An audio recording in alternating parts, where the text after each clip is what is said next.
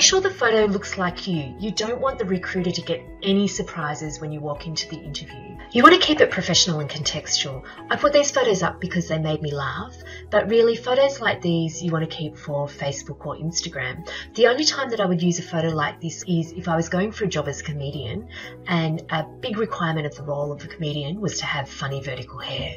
Wear what you'd wear to work. We're really visual creatures. If we see something, we believe it. So if I see somebody in a white coat, I immediately believe that they're either a doctor or a scientist. So it's important to have congruence. You want to look like somebody who's already doing the job. Head and shoulders look better than just your head chopped off. It's just more visually appealing, and it'll actually give the interviewer more context. Now, if you're like me and you really hate having your photo taken, you might want to invest in some professional help from a professional photographer.